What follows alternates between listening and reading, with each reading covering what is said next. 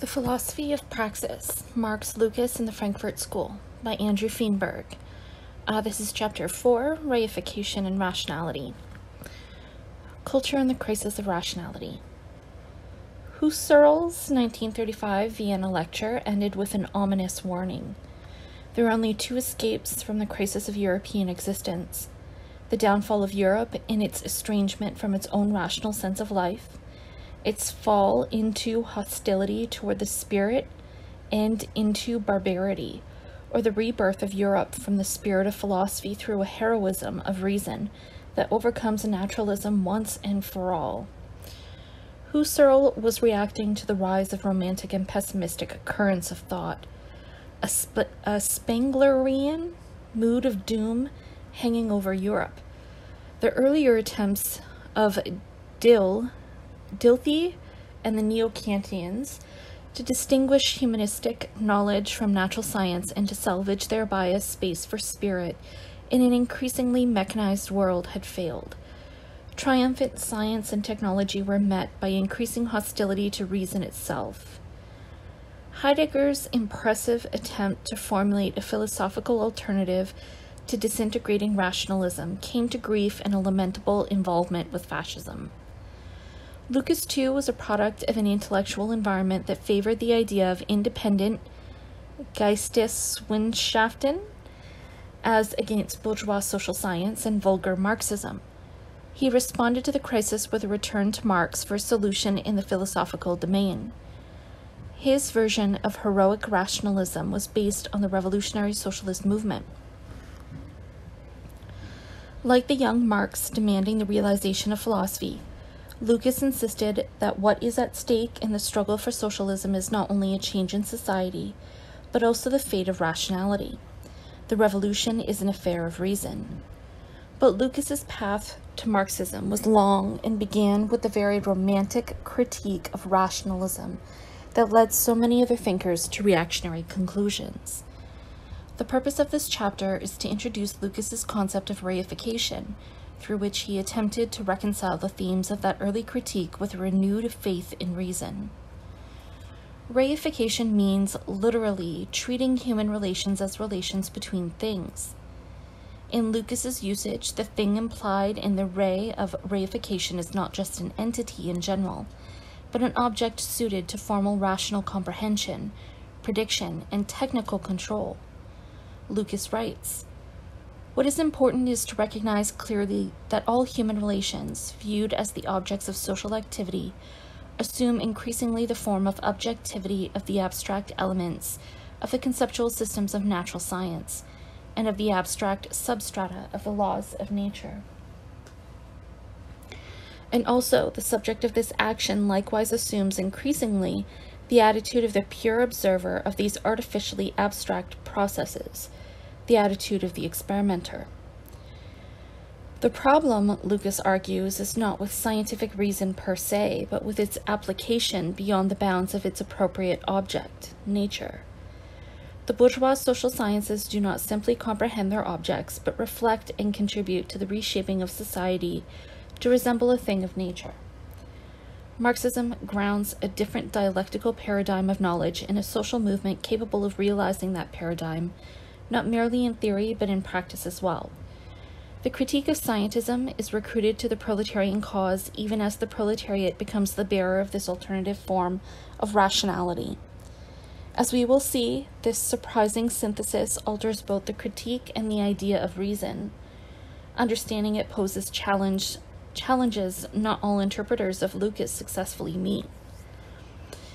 In his youth, Lukacs belonged to a group of philosophers and social critics whose principal concern was alienation in modern life. Marx's manuscripts of 1844 interpreted alienation in terms of labor, but this text was still unpublished at the time Lukacs and his friends developed their cultural perspective. Their critique drew on the sociology of Weber and especially of Simmel, whose analysis of the tragedy of culture had a deep influence on their thinking. Culture, as they understood it, had both a descriptive and a normative dimension. On the one hand, the hermeneutics of culture distinguished understanding of society from natural science and technology. This distinction supported a corresponding distinction between culture as the realm of creative expression and civilization as the domain of practical activity. On the other hand, scientism, mechanization, and commercialism were destructive of personal Bildung as a value. Both these senses of culture come together in Lucas's early literary criticism, where the objectifications of culture and customs and mores are analyzed as a rigid second nature, opposed to the personal self-development of the individual. World War I threw bourgeois society into a general crisis, embracing not only the ethical and political domains, but the very substance of its cultural life. As Lucas put it in one early article, the culture of the capitalist epoch had collapsed in itself, and prior to the occurrence of economic and political breakdown. Therefore, it is a pressing necessity, precisely in the interests of culture and the interest of opening the way to the new culture, to bring the long death process of capitalist society to its completion. The alienation sapping the spirit of Europe must be overcome along with the capitalist system that is its material base. Soon after identifying the new culture with communism, Lucas rejected his early formulation of the problem. By 1923, when he published History and Class Consciousness, concepts drawn from Marx's Capital and from his own Hegelian interpretation of Marx replaced the cultural approach. No doubt, Lucas believed this was necessary to overcome the vaguely spiritual and politically conservative associations of the concept of culture at that time. But lacking a concept of culture, Lucas was forced to formulate his theory of epochal cultural change in a strange mixture of Marxist economic determinism and idealist philosophical speculation. This has led to much confusion about his meaning. To a lesser degree, Marx's own formulations display similar ambiguity. Neither of these revolutionary philosophers offer an elaborated theory of the revolution they advocate. Their explanations waver between philosophical deduction and causal necessity without achieving a convincing account. However, in the case of Lucas at least, it is possible to extract a coherent account from his various formulations. This is what I will attempt to do in this chapter. In Chapter 2, I have shown that Marx arrives at the concept of socialism not through an ethical argument, but through a theory of rationality and its demands. Marx's early theory ranks capitalism and socialism as forms of rationality. Their succession is determined less by economic motives or political power than by the logic of his metacritique. The later Marx sometimes takes this logic for a causal link. This is due to a self-misunderstanding in terms of a scientific paradigm of explanation unsuited to the tasks he set it. Marx claims that capitalism leads to socialism, with the inexorability of a law of nature. In fact, he gets from capitalism to socialism not by a causal progression, but by a dialectical demonstration. He argues that just as capitalism has stripped craft producers of their tools, so will it lose control of machinery to the industrial labor force that is called into being.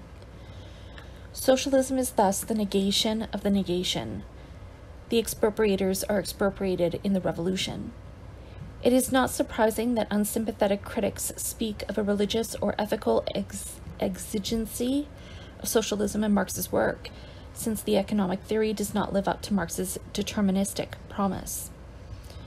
Lucas takes over Marx's critique of capitalism and projects a socialist resolution to its crises. He is more aware than Marx of the risks of confusing social change with natural processes. He develops a much more elaborate theory of the passage from capitalism to socialism, not as a causal sequence, but as a dialectical transcendence of the capitalist paradigm of rational social order by a higher form of socialist rationality. But just because he downplays economic determinism, his argument has been interpreted by later commentators as a pure philosophical deduction. As in the case of Marx, critics claim that Lucas's faith in socialist revolution is founded on a philosophical myth, the myth of the proletariat as identical subject-object of history. The critics misunderstand the concept of social change in Marx and Lucas. But Marx and Lucas are partially responsible, since they fail to clearly explain their alternative to philosophical deduction and causality.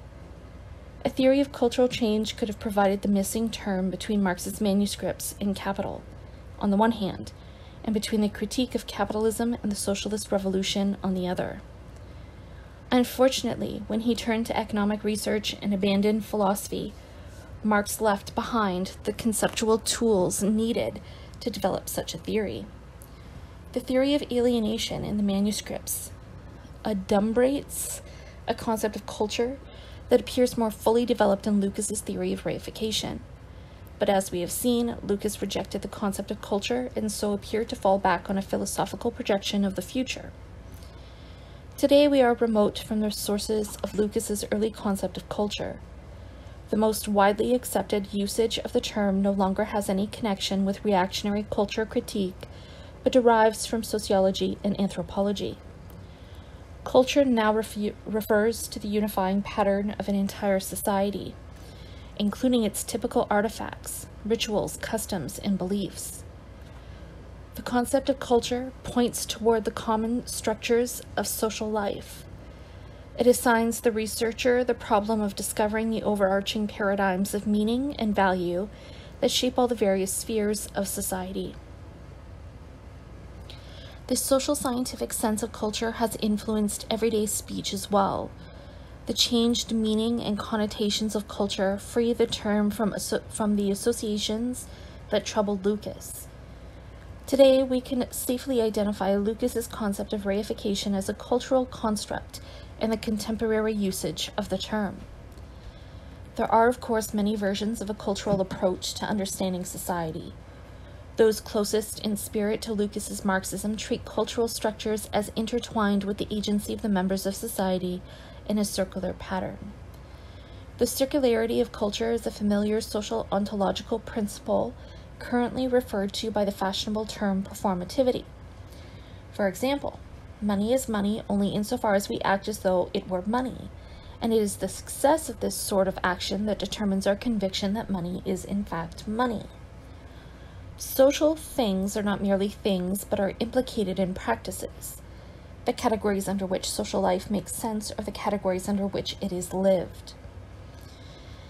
Gillian Rose shows that this concept of culture has its source in the neo-Kantian doctrines debated in Lucas's own intellectual environment. The pattern of culture is a kind of naturalized version of the Kantian a priori, a quasi-transcendental precondition of the facts and values it engenders. The status of the precondition becomes ambiguous. It is an a priori that is not empirical, for it is the basis of the possibility of experience. But a sociological a priori is ex hypothesi external to the mind, and hence appears to acquire the status of a natural object or cause. This neo-Kantian concept of culture operates under the Marxist surface of Lucas's argument, offering a way out of the difficulties of Marx's problematic determinism. According to Lucas, social being and social thought cannot be separately conceptualized, and then related by a theory of reciprocal causal interaction, as in most Marxist theory. This view, he argues, leads to an insoluble antinomy of thought and things that can be overcome only by conceiving of thought as a form of reality, as a moment in the total process. The focus must shift from the mechanistic influence of social conditions on consciousness to the generalized patterning of all dimensions of society by what Rose calls a quasi-transcendental form. Form in this sense is culture as an emergent property of social behavior, a property that is irreducible to the traditional categories of subjectivity and objectivity because it constitutes them. Lucas's theory is based on the double character of the capitalist economy as means of life and form of life, utilitarian instrumentality, and foundation of a cultural system. This conforms with Marx's explanation of historical materialism in the German ideology. There, Marx writes, "This mode of production must not be considered simply as being the reproduction of the physical existence of the individuals. Rather, it is a definite form of activity of these individuals, a definite form of expressing their life, a definite mode of life on their part." The unusual feature of Lucas's cultural approach is his identification of rationality itself as a cultural pattern. It is this identification that is enshrined in the concept of reification. The disenchantment of the world Marx described in the Communist Manifesto, where capitalism is attributed an irresistible power to demystify tradition, is fully realized in the lawful character of the capitalist system. The mathematical precision of equal exchange becomes the binding logic of social life, replacing myth and deference to personal authority. Capitalism's rational form, the exchange of equivalents and its laws, replaces earlier non-rational meanings as the structuring principle of social thought and action. Lucas's challenge is explaining opposition to capitalist rationality without resuscitating the irrationality capitalism overcomes. He transforms romantic protest against a rigid conventional order into the philosophical conflict of forms of rationality. There is a distinct advantage to considering reification as a cultural category. Reification is often defined as a mental state, an attitude, but this is not the conception of history and class consciousness. In that work, reification is the underlying unity of the social system, the model of all the forms of objectivity of bourgeois society together with all the corresponding forms of subjectivity. Treating human relations as things, the definition of reification, is constitutive of capitalist society, an essential aspect of its workings. In his unpublished Defense of History and Class Consciousness, he says this explicitly, although the reference to reification is veiled. The direct forms of appearance of social being are not, however, subjective fantasies of the brain, but moments of the real forms of existence. The point of treating reification as a cultural category is not to deny its economic basis. From the Lucasian perspective, Marx's theory explains the overriding influence of the economy on all sectors of capitalist society, rather than simply assuming it a priori on general materialist grounds. A specific feature of the capitalist economy, the commodity form, also functions as the basis of the capitalist cultural system. Economic exchange is the paradigmatic order in which rationality emerges from social practice to become the cultural form of society as a whole. Capitalism is thus the source of cultural system prevailing throughout the social order. What is known as economics, Lucas writes, is nothing but the system of forms of objectivity of real life. This cultural approach is no more reductionist than capitalism itself, a society unique in the cultural significance it assigns the principle of exchange. As Marshall Salins writes, in bourgeois society, material production is the dominant locus of symbolic production. The theory of reification explains how the cultural pattern of capitalism is derived from its economic system, and, still more fundamentally, from the practices producing that system. But then the discovery of contradictions in the economic sphere takes on a larger significance. Exploitation is not just an economic issue, but generates a tension between capitalist rationality as a mode of life and working class experience and needs. Class struggle is thus cultural struggle, and what Marx describes as the economic crisis and breakdown of capitalism, Lucas reconstructs as the system's cultural crisis and breakdown. He thereby avoids economism, which derives revolution from simple dissatisfaction with the level of welfare that capitalism can, in theory, deliver to its working class. The transition to socialism now appears in a different light as well. It is neither a causal sequence nor an ethical exigency, but a process of cultural change. This process arises from the imminent cultural contradictions of capitalism, contradictions between reified social patterns and living human beings who resist the imposition of the reified form, even as they unwittingly reproduce them through their everyday practical activities. Lucas can finally link the philosophical concerns of Marxism with its analysis of political economy and projection of a socialist future. The tension he identifies in social reality between its reified form and its living human substratum represents metacritically a larger conflict in the paradigms of rationality. In this conflict, capitalist rationality, with its quantitative concept of exchange and social law, comes up against a limitation that is overcome theoretically by Marxist dialectics and practically by socialism. Lukacs reconceptualizes class struggle as the dialectical mediation in which the formal analytic rationality of capitalism is transcended as a cultural paradigm by an alternative dialectical paradigm. Lukacs relates Marxism to the problem of rationality through a revolutionary philosophical interpretation of capital. The preceding chapters have shown how Marx moved from an early critique of formalism in political philosophy to a broader concern with the formalistic concept of reason, very much as Lukacs supposed.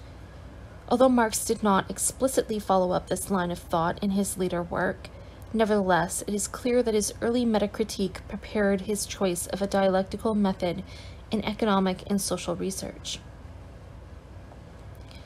Long before the publication of the manuscripts, Lukacs discovered that Marx's critique of fetishistic formalism in political economy implies a far more general reconstruction of the concept of reason. Lukacs's theory of reification is an original critique of formal rationality based on Marx's Capital and pursued to the point where it founds a dialectical concept of reason. There is a sense, then, in which his early Marxist work anticipates the publication of the manuscripts and goes beyond them theoretically. This interpretation of Marxism is controversial. Commentators of the so-called scientific school of Marxism, such as Lucio Coletto and Louis Althusser, protest that Lukacs' theory of reification leads back to the Romantic culture criticism from which Marx is supposed to have liberated radical social thought. For them, the Lukacian approach signifies the revival of philosophy, that is to say of ideology, inside the cordon sanitaire surrounding the science of Marxism. The huge intellectual labor through which Lukacs freed himself from his youthful romanticism and arrived at an original interpretation of Marxism is simply ignored. Thus, Gareth Stedman Jones writes that history in class consciousness represents the first major eruption of the romantic anti-scientific tradition of bourgeois thought into Marxist theory. Coletti has a similar opinion, complaining that Lukacs entered the factory not with capital, but with the essai sur les données immédiates de la conscience. In sum, Lukacs transformed the Marxian critique of capitalism into a romantic critique of reason per se by conceptualizing formal rationality through the concept of reification, rather than considering such rationality in the approved scientific manner as a universal feature of knowledge as such. But Lukacs had no need to study Bergson to arrive at his intellectual destination. Marx and Hegel would have sufficed. Nor Pace Coletti is his understanding of modern technology so very different from Marx's that it would justify the label of romantic it has acquired in the course of numerous polemics. There is ample material in the first volume of Capital to support his critique of the alienating effects of the division and mechanization of labor. Lukacs no more than Marx is hostile to machinery per se, as is sometimes charged. Nor is Lukacs opposed to reason in general, but like Hegel, he rejects the universal pretensions of formal rationality in order to validate the claims of dialectical rationality. What really is questionable in his procedure is also what is most original and fruitful, namely the discovery that linking all the phenomena of capitalist society Marx criticizes, from fetishism to mechanization and crises, there is a common structure, a pattern constituted by the imposition of formal rationality on the social world. It is this discovery that is the basis for Lukacs' generalization of Marx's approach in the theory of reification. This, rather than any retreat into irrationalism, inspired by mauvaise lecture, is what lies behind the introduction of the concept of reification and its application in a cultural critique of capitalism. Lukacs's leap from the critique of political economy to a theory of capitalist culture is a daring step beyond Marx, made possible by the change in the intellectual and social landscape since Marx's day. Reification as a sociological category. For Lukacs, the crisis of reason encompasses the dominant paradigm of rationality in all its manifestations, from science and technology to the market and the bureaucracy, and even the socialist opposition itself. The concept of reification that Lukacs applies in all these domains is based on multiple sources. Marx's critique of machine industry and his concept of commodity fetishism, Simmel's and Weber's concepts of the exchange society, bureaucracy, and rationalization, and Hegel's dialectical concept of appearance. To these overt influences, I would add the subtler impact of neo-Kantian philosophy, especially Emile Lasque's concept of meaning. Lukacs's theory can best be understood as a generalization of Marxian theory in two dimensions, in sociological breadth through Weber, and in ontological depth through neo-Kantianism and Hegel. So generalized, the concept of reification becomes the basis for a critique of capitalist rationality as a worldview and a system logic threatened by its inability to grasp the material substratum of its own formalistic categories and institutional structures. According to Lukacs, commodity exchange is the basis of all forms of reification. He seeks the Seinsgrund of reified thought even in its highest philosophical manifestations, in the structure of the market. In Capital, Marx explains the market in terms of the fetishism of commodities. By this peculiar expression, he means the substitution of exchange value for use value, relations between social objects for relations between the human beings who produce them, both in everyday life and in the scientific representation of the economy. Fetishism characterizes a society in which the economic relations between the individuals are governed by the forces they unleash through their unplanned market interactions.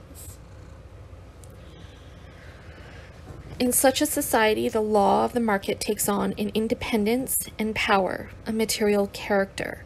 The individuals themselves increasingly lose. This is due to the fact that production and exchange are splintered and fragmented. Marx writes, "In the form of society now under consideration, the behavior of men in the social process of production is purely atomic. Hence, the relations to each other in production assume a material character independent of their control and conscious individual action. These facts manifest themselves at first by products as a general rule, taking the form of commodities." Marx calls the result fetishism because the human relations of producers and consumers appear not as such, but as relations between economic goods and categories, which latter seem to have an effective dynamism independent of the individuals. The myriad interactions of individuals on the market, which none can chart although all contribute their share, appear as specifically economic properties attached to the goods in circulation. Thus, goods have a price that seems to belong to them, much as do their physical and chemical properties. Indeed, so real is their price that it effectively governs the movement of the goods. Similarly, some goods are capital, which others take the form of profit or wages, or savings, and so on. Yet it is clear that while these categories are in no sense imaginary, neither are they real attributes of the things to which they are applied. They are, says Marx, social relations become things, or reified. A commodity is therefore a mysterious thing, simply because in it the social character of men's labor appears to them as an objective character stamped upon the product of that labor. Because the relation of the producers to the sum total of their labor is presented to them as a social relation existing not between themselves, but between the product of their labor, the products of their labor. Although Lukacs initially grounds his account of reification in these considerations on the market, amplified by reference to Simmel's sociology of money, in the course of his discussion he adds an additional explanation in terms of the capitalist transformation of the work process. Capitalism everywhere divorces workers from their means of production and organizes them in factories. The reification of labor becomes the model of reification throughout the society. The destiny of the worker becomes the general destiny of the entire society. Labor thus has new social and ideological functions in capitalist society, different in principle from those it possessed in earlier times. It is no longer a special concern of a particular state as in slave and feudal society. Labor is not seen as a degraded subhuman activity, but as the source of all social utility, as an eminently human occupation.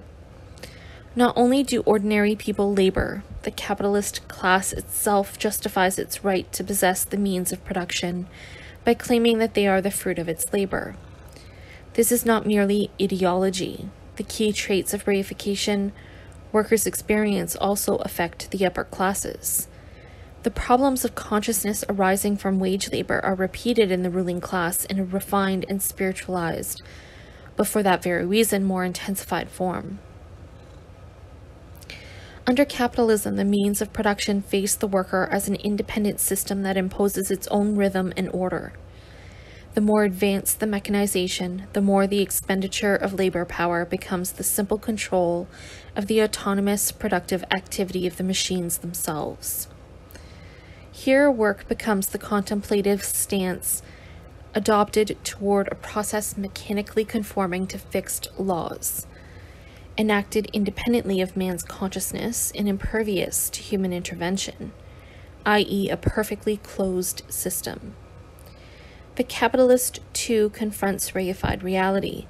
His much vaunted entrepreneurial creativity, says Lukacs, consists entirely in calculating as exactly as possible what will happen despite his own intervention. The capitalist then attempts to so position himself with respect to this predetermined outcome that he can profit from the objective evolution.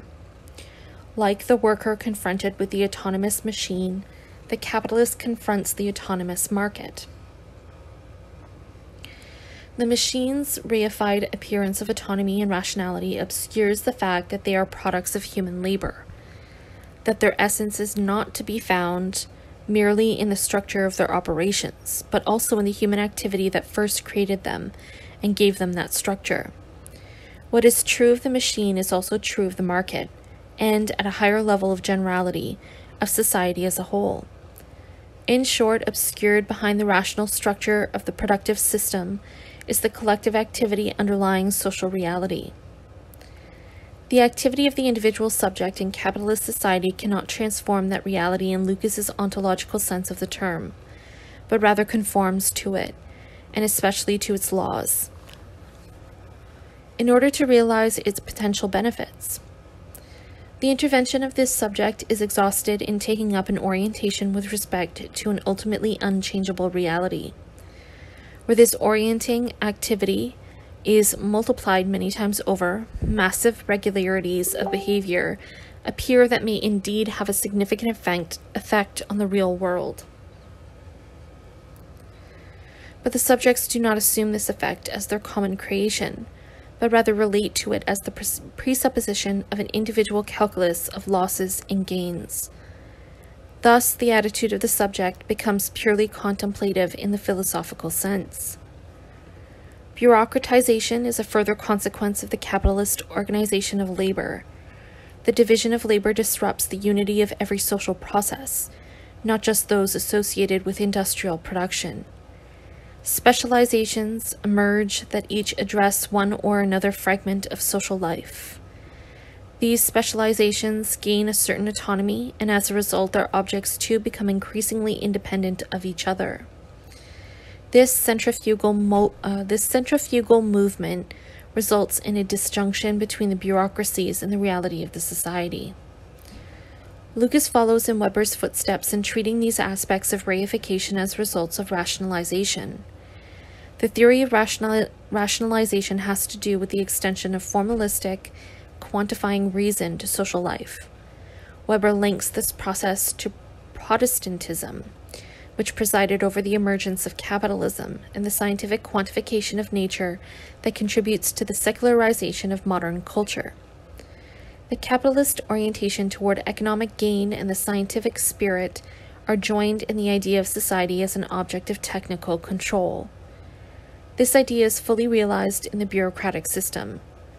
Lukács incorporates Weber's theory wholesale into his own, wherever quality appears as quantity, or human interaction appears as the interaction between social things, or the course of social events appears to be determined by quasi-natural laws. He finds evidence of reification. Lukács's originality with respect to Weber lies in his emphasis on the tension between the formal structure of rationalization and the actual human content of social life on which it is imposed. Lukács thus borrows ideas from Weber, but treats them in the general framework of Marx's critique of fetishism, as a formal rational appearance in dialectical conflict with an underlying reality.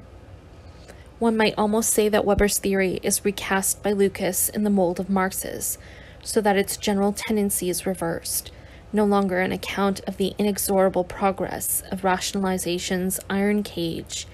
Lukács's refurbished Weberianism sets this trend off against a dialectical counter-trend that promises eventual release from rationalization.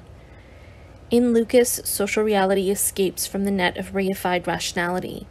The increasing rationality of the parts is tied, he claims, to the invincible irrationality of the total process, to economic crisis and violent resistance from below.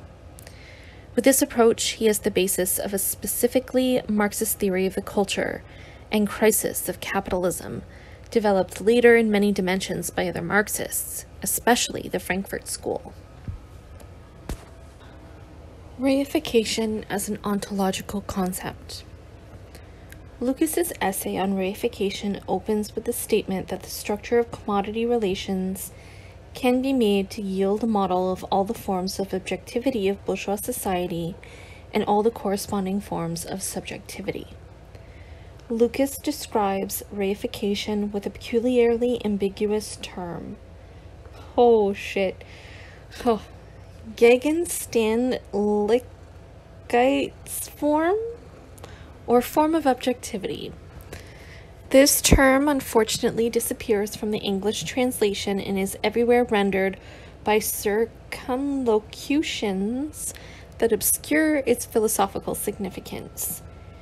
That significance can only be grasped against the background of the neo-Kantian debates in which Lukács himself was involved a few years before he became a Marxist. The trace of these debates is very much present in history and class consciousness. This is the link between Lukács's sociological concept of reification and the philosophical problematic of rationality. The neo-Kantian reference complicates the interpretation of the passage quoted at the beginning of this section. What does Lukács mean here by a model? Is he referring to an analogy or a cause? If commodity relations are analogically homologous to forms of objectivity and subjectivity, then we must seek elsewhere for the cause of both. The theory of reification might then lead to an idealistic explanation of some sort, for example, a flaw in the spirit of modernity. But if commodity relations cause objects and subjects to take a reified form, then Lukács would appear to have lapsed into crude economic determinism. The interpretative problem stems from the unspecified concept of form of objectivity. This neo-Kantian term implies a transcendental account of meaning that Lukács never explicitly develops. Dilthey and his neo-Kantian contemporaries all emphasize the distinctiveness of cultural and historical phenomena. The irreducible individuality of events defies attempts to order them under under laws such as those of the natural sciences. The concept of Verstehen, or interpretive understanding, familiar from Weberian sociology, is a social alternative to natural scientific explanation. The object of interpretation is meaning, or validity, as the Neo-Kantians called it. Meaning is not bare physical existence, but that aspect of things through which they are intelligible, make sense, are known, belong to a culture. In this account of the conditions of cultural intelligibility, meaning is derived from the intentions of the subject. Husserl would soon radicalize this approach in a new form of transcendental idealism. The neo-Kantian philosopher Emil Lask was also a significant influence on both Heidegger and Lukacs because he began the move from a transcendental to an ontological theory of meaning. Lask's concept of meaning as form is developed in his transcendental theory of logic. A brief account of this theory is essential to understanding Lukacs. Lask argues that meanings are ordered under categories in regional ontologies that define domains of objects. This is easily illustrated by academic fields, although not confined to them. The object of physics is matter in motion. The meaning with which it is concerned are specified by these terms. By contrast, the object of English literature is a canon of poetry and prose, classics. Certain works have meaning as objects of study in this context. These general categories are Gegenstand Lichtheitsformen. Every sphere of existence has its own such category. We could, for example, extend the concept to the tools in a workshop, as did Heidegger in his related analysis of meaning. Lask's notion of meaning is difficult to grasp because we normally confound meanings with the things that have meaning. There are a few experiences in which the distinction can be more easily apprehended. Consider, for example, the case of photographic representation. When we are asked what we see in a picture of a horse, we are likely to reply, a horse. But of course we are looking at a piece of photographic paper, not a horse. The meaning of the picture is distinct from its existence. But this is an adequate example, since photographic paper is also a meaning. If we showed the picture to a cat, it would not see a horse or photographic paper, but something to bat around or sit on. It is not clear that even this constitutes an unmediated relation to existence, yet such a relation is an essential postulate of Lask's theory. Lask's ontology has two divisions, existence and meaning, but nothing can be said about existence outside the context of one or another meaning that forms it. And Lask does not explain the origin of the forms. They are neither material things nor metaphysical entities. They are pure transcendental conditions of realms of objects. But unlike Dilthey, Husserl, and earlier neo-Kantian philosophers, Lask does not attribute such conditions to the subject. Lask died in World War I at the age of 39, his work still incomplete. No doubt he would have addressed this lacuna had he lived. In any case, it inspired Heidegger and Lukacs, who both accepted Lask's breakthrough to a new kind of transcendental account of meaning that borders on ontology. Meaning is the being of the phenomena through which we gain access to them as what they are. Heidegger and Lukacs went on to attempt to ground being in practice rather than subjectivity. Lask's terminology suggests this solution. He argues that the meanings or validities hold of particular entities through the form of those entities, and form is nothing other than a particular objective. Bewandness, involvement, pertaining to the material. Involvements are articulated in judgments. This is a hammer. But Lask believes they are already present in the world before any judgments are made. Normally, we live with the meaningful entities we experience without thematizing meaning as such. How often do we say this is a hammer when we see one, and yet we always know perfectly well what we are looking at? The operative intelligibility of experience is the basis of the possibility of judgment and knowledge. Philosophical understanding of meaning requires a departure from the lived relation to it and the adoption of a transcendental perspective that focuses on the form in which things are given in experience. In very different ways, Heidegger and Lukacs showed how objects and subjects acquire meaning in a social world, conceived as a totality of involvements through the practices of that world.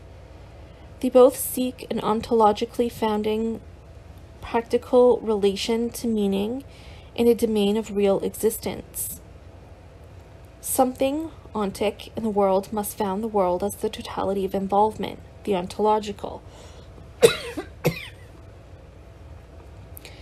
The chief difference between them is that for Heidegger, the all-important something is the everyday practical activity of individual destin,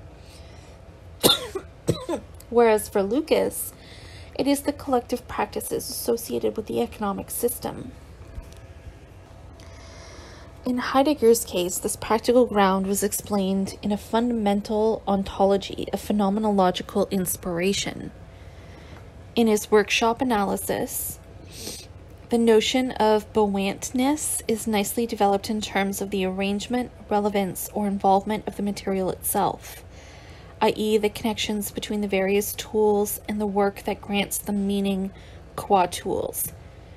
A hammer, out of all connection with nails, boards, and the idea of carpentry, cannot properly be called a hammer.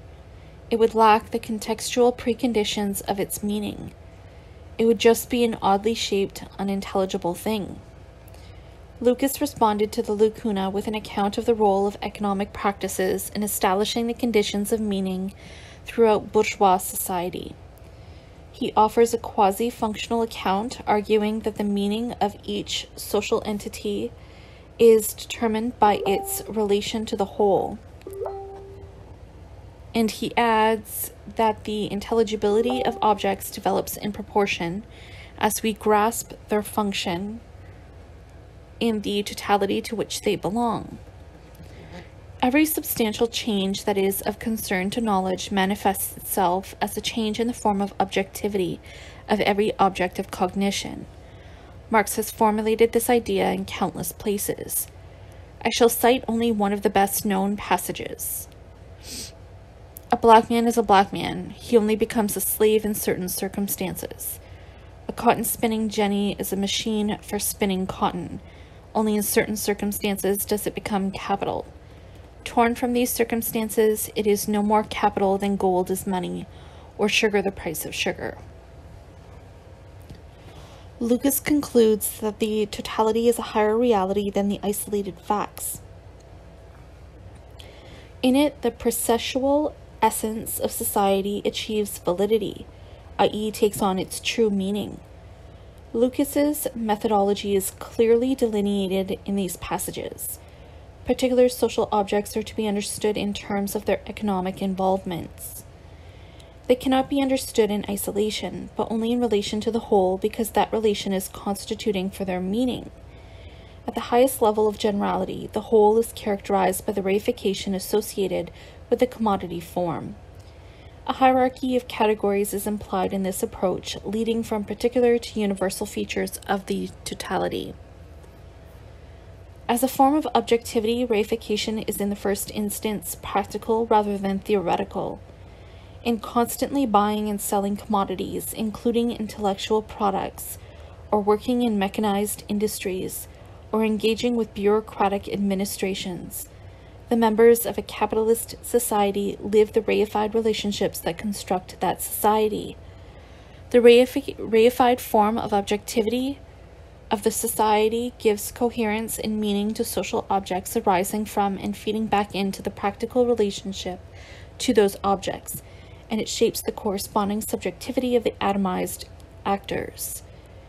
This is what Lukacs means when he says that commodity relations are the model of the forms of objectivity and subjectivity in bourgeois society. The performativity of practice grants a single overriding form to the whole society, the form of thinghood. Form and content. But the story of Lask's influence on Lukacs is not finished with these observations. Lask's theory of meaning was intended to solve a fundamental problem in Kant's philosophy, the problem of the thing in itself. Lask's interpretation of the transcendental differed from Kant's in that Lask did not propose a principle of mental synthesis by which forms would join with the content of sense experience. He dismissed the whole Kantian philosophical psychology and argued that the forms are independent of the mind. As subjects, we are in immediate contact with a meaningful world. That world has its meaning in itself, not in our minds. But meaning, as we have seen, is not identical with existence. The forms form a content that emerges with them from the original unity of the existing thing. This content is not a separate thing, for everything is grasped through its meaning. Rather, the content is simply that which is so grasped. The easiest way to understand this is in terms of point of view. I apprehend a cup under the meaning cup, but the content so apprehended could also inhabit other forms, for example, Wedgwood, or physical determinants such as weight and volume. What is more, the meaning cup could itself appear as a content for a higher level meaning such as dinnerware, or an entirely different meaning such as three-letter words. In each case, the content is formed by the meaning, but not exhausted by it. Lask calls this contingent relation of form and content the irrationality of content. This is his reinterpretation of the Kantian thing in itself. In Kant, the thing in itself hovers inconclusively on the border between the ontic and the ontological. It is unclear if it really is a thing or hypothetical precondition of sensation. The ambiguity reflects a gap between form and content Kant formulated as the limitation of finite human knowledge to objects of experience. Experience is rational, i.e. meaningful, insofar as it is imprinted by the forms of understanding, but its matter ultimately escapes the forms. In Lask, this tension is reduced to a shadow of itself. The rationality of content is simply the trace left by the contingency of the relation of meaning to existence. The fact that no particular entity is destined to any one specific meaning. Lask argued that Hegel attempted to encompass the irrational existence of things in a system of categories. But this emanationist logic fails because existence cannot be deduced from concepts. The irrational is a necessary correlate of the rational. The principle of the irrationality of contents is also central to Lukacs' theory of reification, and he joins Lask in rejecting emanationism. But he does not accept Lask's explanation of irrationality. Instead, he introduces an entirely new approach to the problem of the contents of the forms that shatters the structure of Lask's theory. Lukacs historicizes the form, content, dialectic, and treats the structure of meaning at the highest level of generality as a cultural form, as the principle of intelligibility of an epoch. As we have seen, reification characterizes the capitalist epoch, but in redefining form as a cultural principle in this sense, Lukacs undermines Lask's characterization of content as a purely logical correlate. Content no longer stands in an ideal relation to its form, but now acquires a real relationship to it.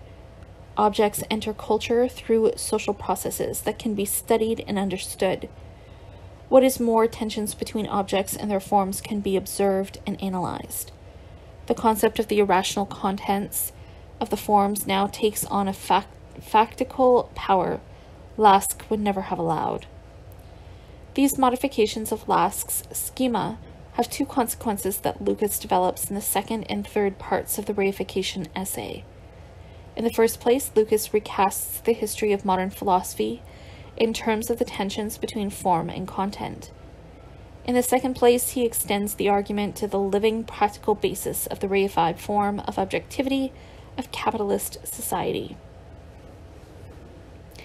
As we will see in more detail in the next chapter, Lukacs applies his cultural approach to the analysis of the history of modern philosophy.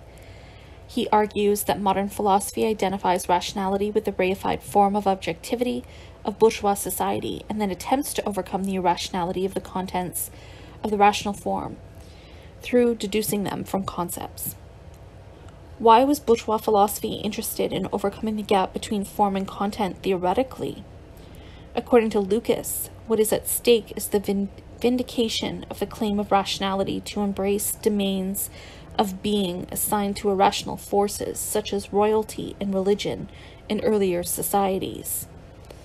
The ambition of the bourgeoisie to escape from the worldly power of the representatives of these forces requires it to extend its conception of rationality beyond all limits, at least in theory. Lukacs relates this ambition to Vico's famous virum factum principle, according to which we can only fully understand what we have ourselves created. But this principle comes to grief because of the formal character of rationality.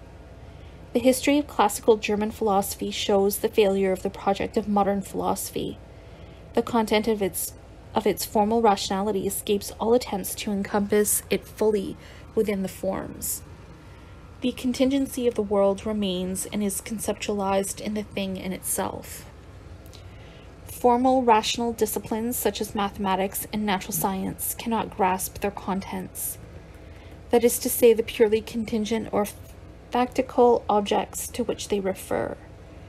The limitation is self-evident in the relation of formal laws to the particulars to which they apply. An abstract formula such as distance equals velocity times time cannot account for the existence of its objects, only their relations once they have been conceptualized on the terms of the law. Similarly, a representation such as a map is useless until the person holding it has been oriented to the particular environment in which she is situated. The gap between form and content is not merely a philosophical challenge. It also has a practical side.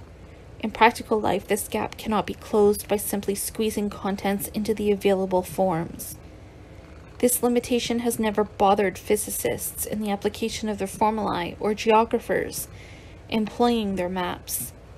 For them, the relation of form and content is purely theoretical, but it ends up posing problems in daily life when forms actually form their content. Then it matters practically whether the forms are adequate to fully embrace their content. We are familiar with the unfortunate consequences of attempts to force the issue.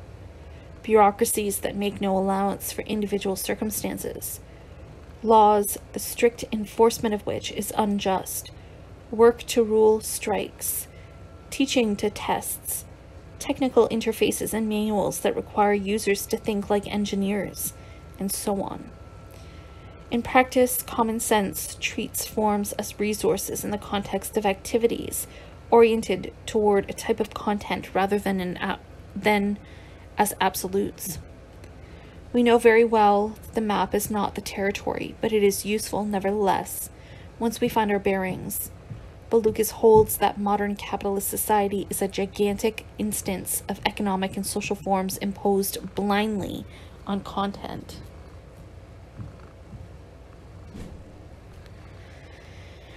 The commodity form prevails regardless of whether it successfully mediates the distribution of use values or leaves masses in starvation. The formal economic laws fail to embrace the concrete content of economic life. Say's law can serve as an illustration. It holds that the total supply of goods and services in a free market economy will equal the total demand at any given time. This law is contradicted by economic crises in which a glut of goods outspaces demand, bankrupting producers and impoverishing workers. Administration and law ride roughshod over the human cases that tread under unbending rules. Technology imposes its rhythms regardless of the workers' misery and the waste of their potential. The rationality of the system is fundamentally irrational from the standpoint of content, and that content is human.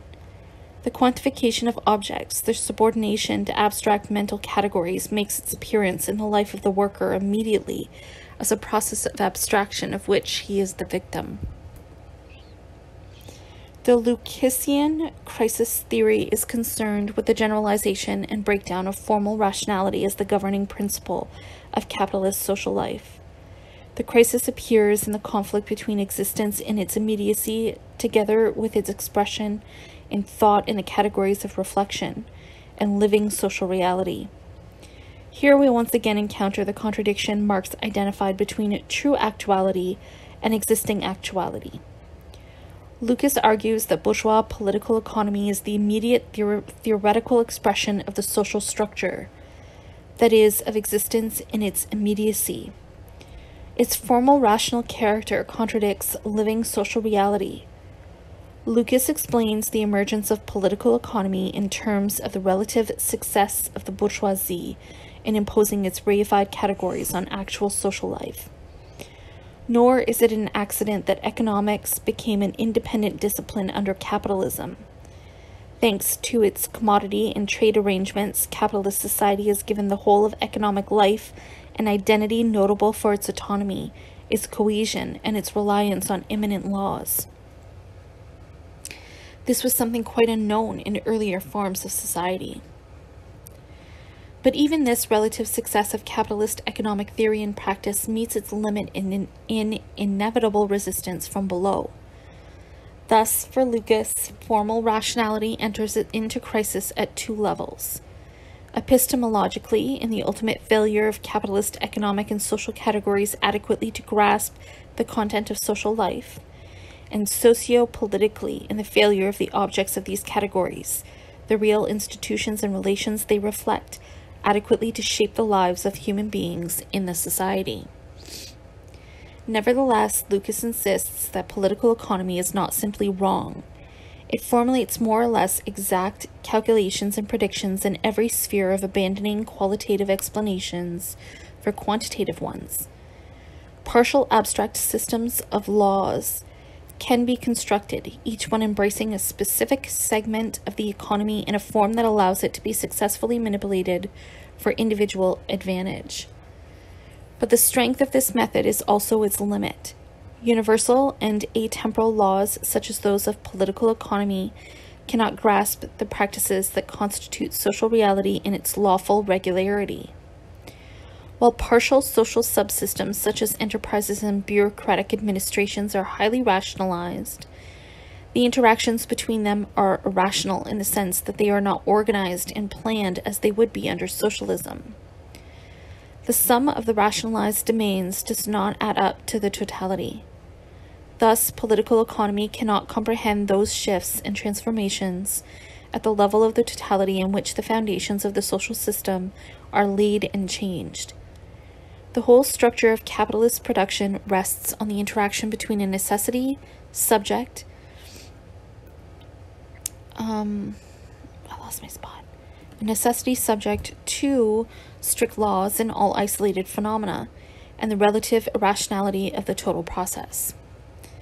This irrationality of the total process is reflected in the economic crises of capitalism, in which Lukacs sees an unconscious rebellion of use value against the exchange value that is its phenomenal form.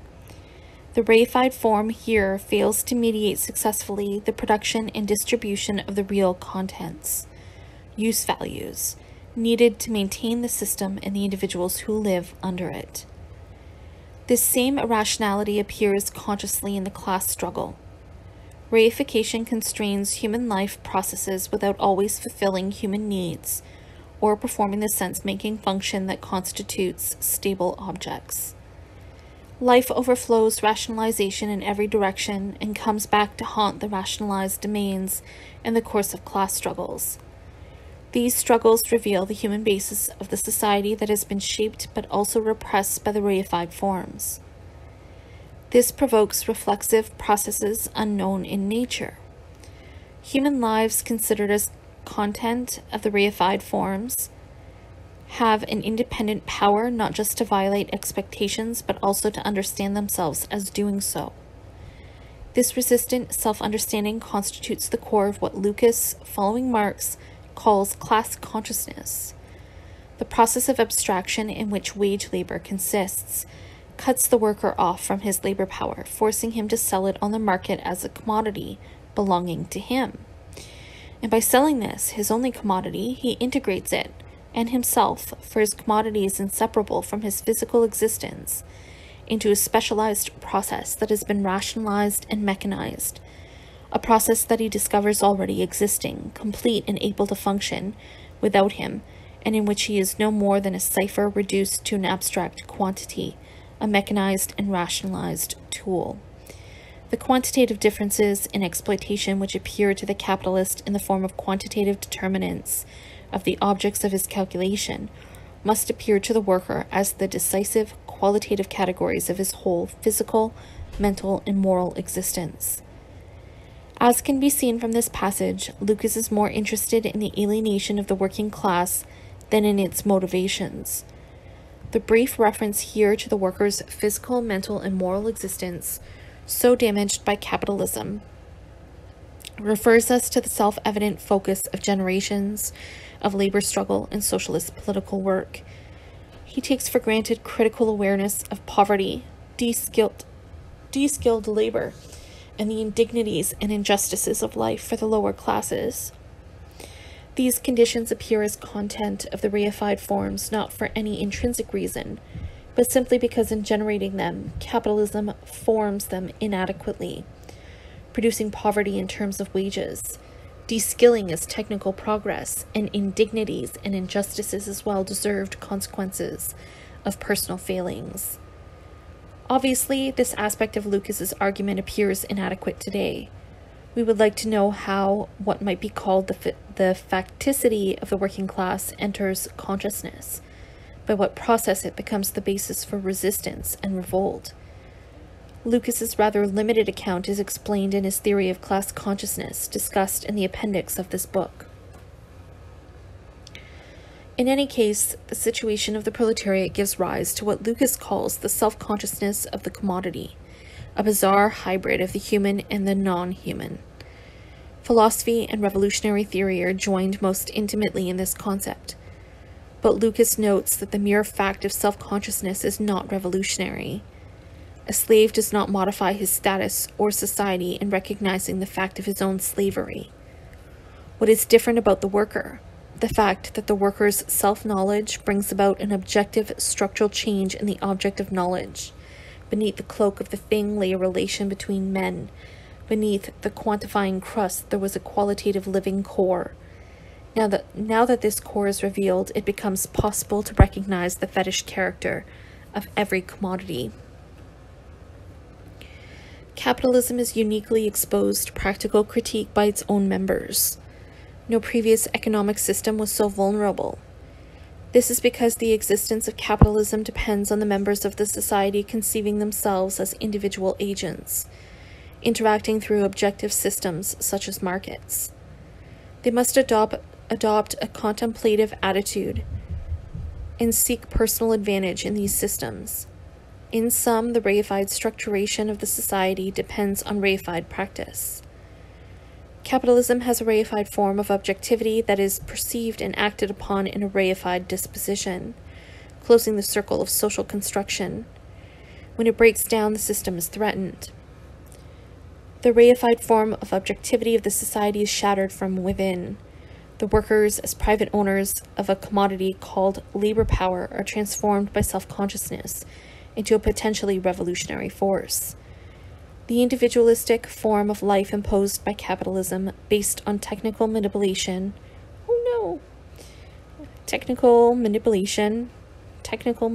in conformity with the laws of the system, gives way to collective and conscious choice. The act of consciousness overthrows the form of objectivity of its objects. Lukacs thus distinguishes what I call a transforming practice from a contemplative or reified practice. In class struggle, economic, political, and social acts react profoundly on each other, unlike the rigorous separation between them in bourgeois theory and practice. This constitutes an immediate refutation of the reified point of view. Force appears as the concrete embodiment of the irrationality limiting capitalism, rationality of the intermittence of its laws. To the bourgeoisie, the result appears as imminent barbarism and social disintegration.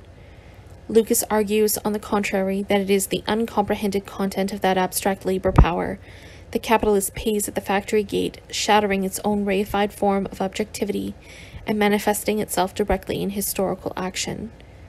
Here, the totality as the actual moving force of history, the reality behind the reified appearances, emerges independently of the social laws and confronts them with forces they cannot control. Reification and reason. The full significance of Lukacs' theory of reification can only be understood by examining its roots in Hegel. In his later defense of history and class consciousness, Lukacs writes that Hegel's true philosophy of society is his logic of essence, because unbeknownst to Hegel, of course, here the real laws of movement, the real social being of bourgeois society, mirror themselves conceptually. Thus, if Marx, in overturning Hegel's philosophy, has at the same time rescued its real core, then he precisely rescued most from the logic of essence, demythologized, of course. Lukacs' claim is justified by Marx's frequent use of the Hegelian category of appearance, elaborated in the doctrine of essence. Unfortunately, this is one of the most difficult aspects of Hegel's thought. Marx's appropriation of Hegel's concept of essence in his economic theory also defies simple exposition. For the purpose of this account of Lukacs' theory of reification, it is not necessary to summarize these discussions, since he paints the Hegel-Marx relation with a broad brush. I will focus primarily on an exoteric presentation of Hegel's position in a short essay entitled "Who Thinks Abstractly?" This essay helps to understand the most important aspect of Hegel's theory relevant to Marx, and especially to Lukacs' interpretation of Marx. Hegel argues in this essay for reversing the usual understanding of abstract and concrete. It is not the philosopher who thinks abstractly, but the ordinary person who summarizes a complex of relationships in a single trait. Abstraction is thus a synecdoche in which a part stands for the concrete whole. Hegel gives the example of the servant who is treated as merely a servant by a vulgar master, in contrast with the French noble who understands that his servant has ideas and purposes, just like himself, and who relates to him accordingly as a person. In this simplified version, Hegel's idea is obviously relevant to Marxist economics. Take the example of commodity exchange. It is made possible by abstracting a specific economic relation from the complex human and material relations that surround it. We enter a store and approach the clerk exclusively as a clerk, ignoring all other aspects of the clerk's being. We buy the product without any knowledge of its producers, or how it came to be in the store. The objects and persons we encounter in the economic exchanges of capitalist society can be considered abstractions from the wider whole of the social world in which they are embedded. What is abstracted is the dimension of the social world through which it is commodified and controlled. In the science of logic, a much more elaborate discussion of the relation of abstract to concrete is formulated in terms of the concept of appearance. In Hegel's sense, appearance is not in the mind, but is the immediate reality of essence, the form in which it reveals itself proximally. Appearances are abstract in Hegel's sense, not in terms of conceptual generality, but as unilateral aspects of a more complex whole. That whole consists not only in appearances, but also in the internal relations between them that make up a whole. Hegel explores many different relations between appearances, the most important of which, for Lukacs's argument, is the law of appearance. Hegel's concept of law is drawn from natural science. He does not reject science, but he does reject its claim to arrive at the true essence of the appearances. Law achieves only immediate because abstract unity between appearances. By this he means that the different appearances related by law retain their independence of each other, even within their relation. For example, the formula introduced earlier equating distance with velocity times time does not unify space and time, even as it relates them. The appearances and the law are thus abstract, partial moments. Hegel requires something more, a concrete totality that effectively unifies appearances and a mutually dependent whole. In A Contribution to the Critique of Political Economy, Marx translates these Hegelian notions into his own language. He distinguishes the concrete of thought from the reality it represents in order to avoid any idealistic confusion between the two. Marx offers this materialist qualification simply to clarify his own appropriation of the Hegelian concepts. He writes in a famous passage, "The concrete is concrete because it is a combination of many objects with different destinations, i.e., a unity of diverse elements. In our thought, it therefore appears as a process of synthesis, as a result and not as a starting point, although it is the real starting point and therefore also the starting point of observation and conception."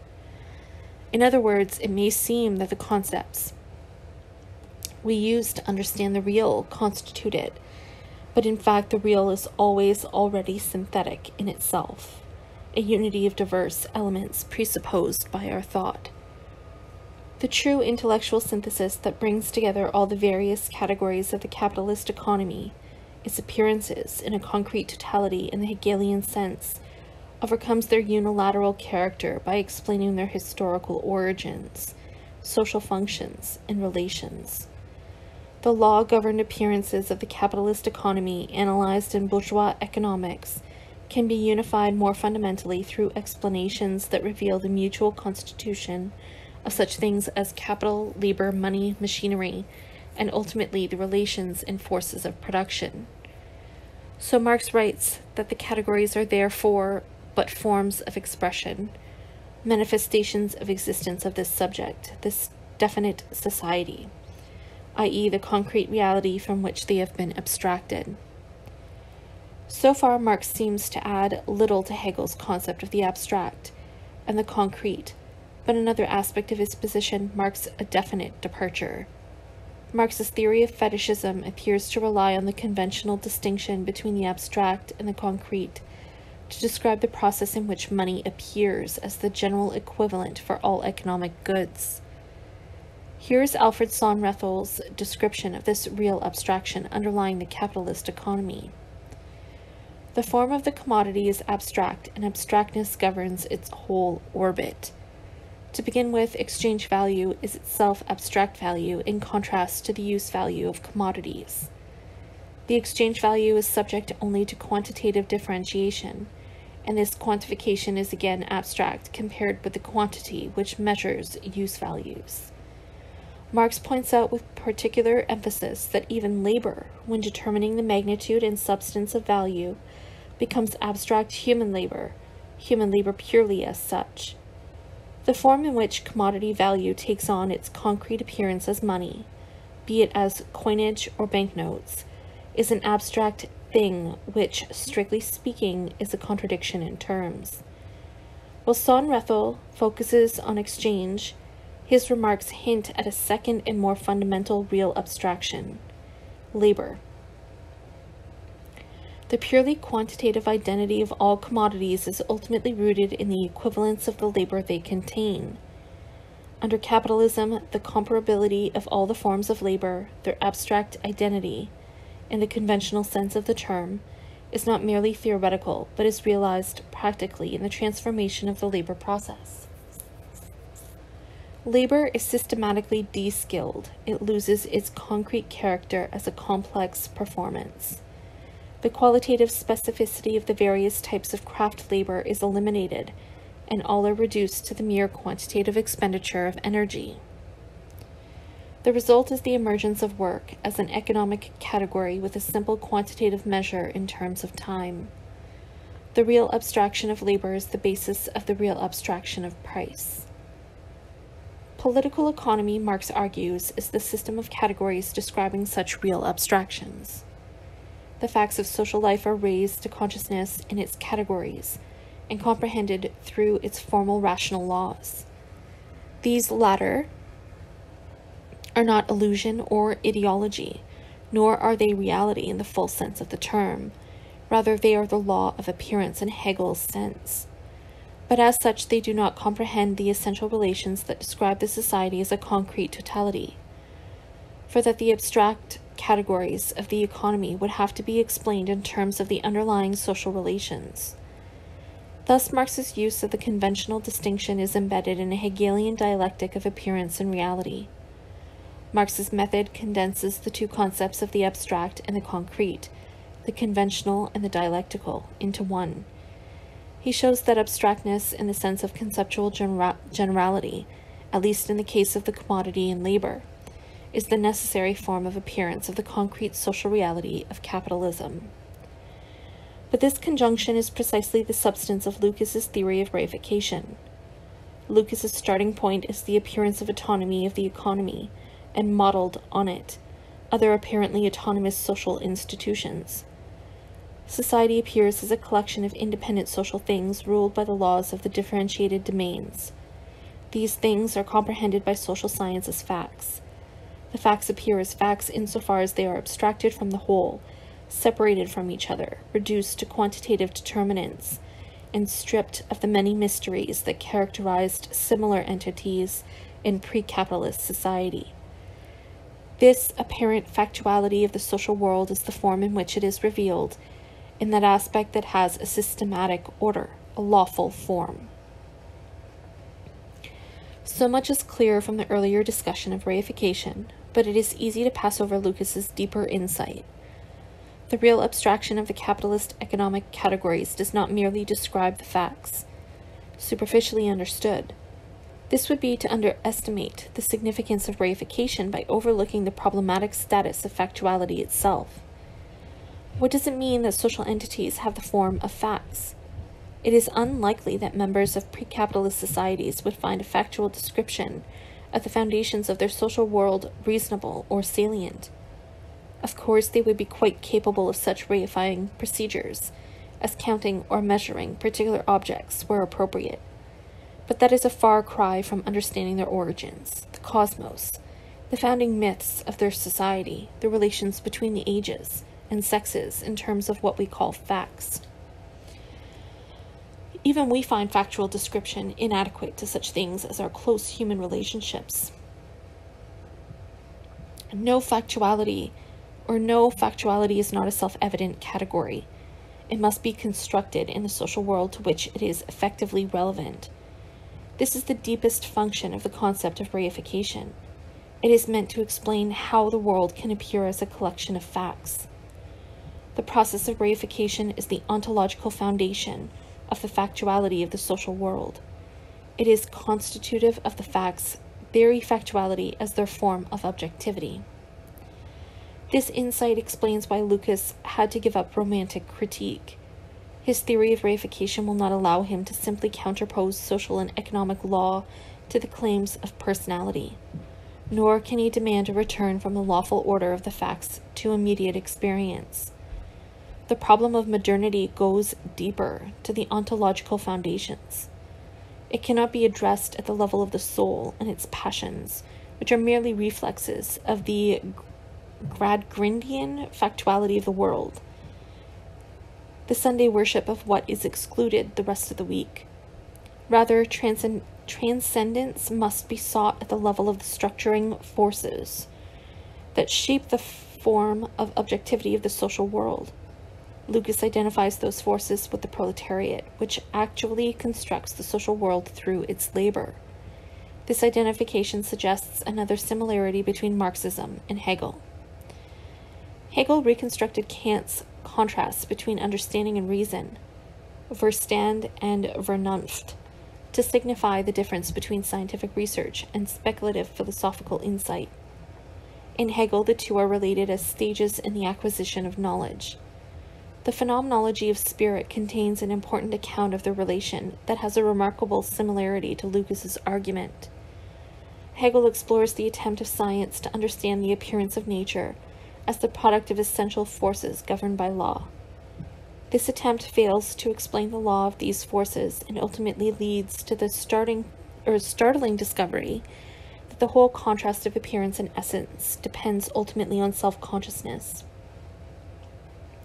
Hegel writes, "It is manifest that behind the so-called curtain, which is supposed to conceal the inner world, there is nothing to be seen unless we go behind it ourselves, as much in order that we may see, as that there may be something behind there which can be seen." In contemporary Hegel scholarship, this argument is interpreted to demonstrate the sociality of knowledge. As Terry Pinkard puts it, with Hegel, we move away from a representationalist picture of knowledge to the idea of socially situated reason, giving activities. We thus move away from the picture of ourselves as subjects, representing the world to an understanding of ourselves as participants in various historically determinate social practices. But what if this social we of knowledge is divided by class and enters into conflict not only over particular material stakes, but over those historically determinate social practices? In that case, both appearances and the self-consciousness behind them take on practical functions in a struggle over meaning. There's another significant difference between this Marxist and the original Hegelian approach. Where in Hegel the contrast of understanding and reason is an atemporal distinction in ontological levels, Lukacs explains it historically. Marxism shows that history consists precisely in the constant transformation of those forms which earlier modes of thinking, undialectical and stuck fast in the immediacy of their present as they always were, regarded as suprahistorical. The theory of reification applies this approach to bourgeois culture. This culture takes as superhistorical the form of analytic understanding, corresponding to the actual categorical structure of the economy that is its archetype and source. The identification of rationality as such with this form explains its general predominance in philosophy, the sciences, law, and administration. Marx's critique of political economy thus becomes the basis for a more general critique of formal rationality. The sphere of appearance, which consists for Marx in the reified facts of capitalism, is bounded historically by a possible transcendence in action. The self-consciousness that overthrows capitalism is not Geist, but the class consciousness of the proletariat. Reification is thus not subjective, but neither is it an eternally unchanging reality. It is the failure to grasp reification as social appearance that leads to its philosophical representation as an eternal foundation of knowledge and experience, rather than as a historically specific cultural form. With this discovery, the boundaries between history and philosophy break down. Philosophy now appears as implicated in history rather than giving access to the eternal. Philosophy arises from the contradictions of the apparently superhistorical forms, while the material life of society is viewed as mere factual content. In relating economy to rationality, Marxism overcomes the immediacy of form, historicizing it in contact with its content. This historicization can be extended to all the more abstract theories that arise on the basis of the formal structure of the economy. Philosophy is swept into the movement of history, and history itself becomes the study of the forms of reason, no longer a mere collection of contingent facts. The next chapter applies this approach to the history of classical German philosophy.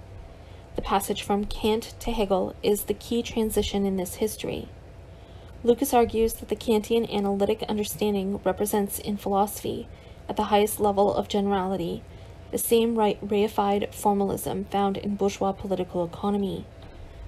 Just as Hegelian reason transcends the understanding through a synthetic process of mediation, so Marxism transcends political economy. For Lukacs, however, Marx is not simply applying Hegelian dialectics to a particular domain, nor are the formalistic categories of political economy merely categories of a specific social science. Bourgeois economics and the forms of existence in which it is the expression are the archetypal domain from which formalistic rationality arises as a cultural pattern. The general predominance of formalistic rationality in philosophy, science, law, and the other areas of the superstructures can now be explained on this basis. In linking political economy as form of appearance to its basis in the totality, Marx indicates the lines along which the concept of rationality would have to be revised to lose its formalistic limitation. Lukacs thus rediscovers the Kant-Hegel problematic of rationality from these indications in the economic works. He identifies formal rationality with capitalism and dialectics with socialism as successive stages in the history of reason, and not as atemporal paradigms, each potentially valid throughout all of history. He regards this history of reason as the specific contribution of Marxism to the resolution of the problems raised by Hegel's philosophy. The great advance over Hegel made by the scientific standpoint of the proletariat as embodied in Marxism lay in its formulation of the categories of reflection, not as an eternal stage in the comprehension of reality in general, but rather as the necessary forms of existence and of thought of bourgeois society. Marxism thus grasped these categories as reifications of being and thought, and therewith discovered the dialectic in history itself. It is to Lukacs's Metacritique of Philosophy that I will now turn.